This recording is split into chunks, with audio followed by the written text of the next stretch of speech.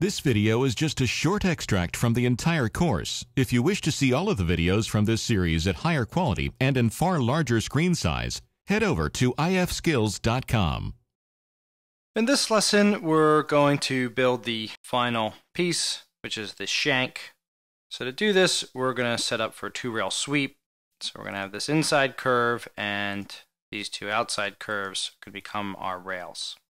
So first thing is to join up these outside curves. So I'm going to run the join command and select those two curves and right click. Two curves join into one open curve. Build a new layer and call this the shank surface layer. That current layer. And now we can do our two rail sweep. So surface and sweep two rails. We'll select these two rails and these two cross sections and right click. You want to watch your seams. I'm going to put the seam right on the inside on the rails. You just click on it and you can drive it around. So you can see they're both going the same way around. This one's going that way, and you come down here and this were flipped upside down. This one's going that same way around. It's kind of a counterclockwise, clockwise that you're looking to line up. So once they're lined up, and we can right click and we get a preview of our sweep. This pinches in here, and in order to fix that, we just turn on the maintain height option and click preview. And you can see that evens out the sweep, and we can click OK. I'm going to turn off my shank curves here. Now we're going to close up this end. So I put the seam down the bottom here. So if we turn on our edge tools, you can see there's a split right down here.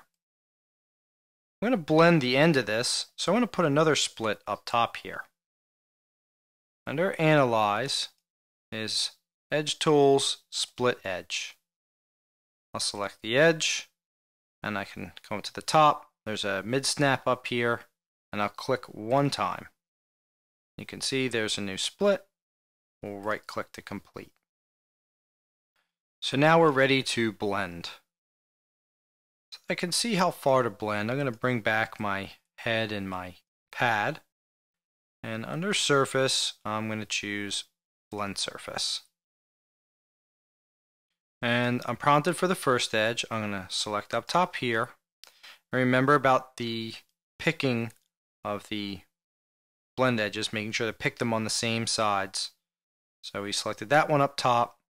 So that was my first edge, and I'll right click. And now I'm going for my second edge. Pick this one up top and right click. Move some of these dialogues around. You can see here it's starting my blend. I can turn on preview and actually see the blend. So if you don't have same height shapes on, you can see that that'll come out. You can adjust this back or just turn on same height shape. So you can play around and adjust it till you get it where you really like it. So that's about good. It's touching both. I'll click OK. I'm going to close the edge analysis and we can join these two up.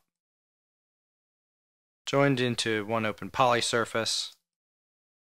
I'm going to mirror this to the other side.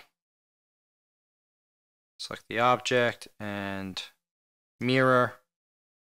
0 is the mirror plane, and I'll hold Shift and click. Can hold Shift and select the other one and join that up, and we have one closed poly surface. Let's take all these and put them on the default layer. Make that current and shut some other things off. And there we have it. There's our diamond ring. Always check for naked edges, so we can select all our objects here and do show edges. We have no naked edges, so everything is watertight and set to go. And that is going to conclude the diamond ring tutorial.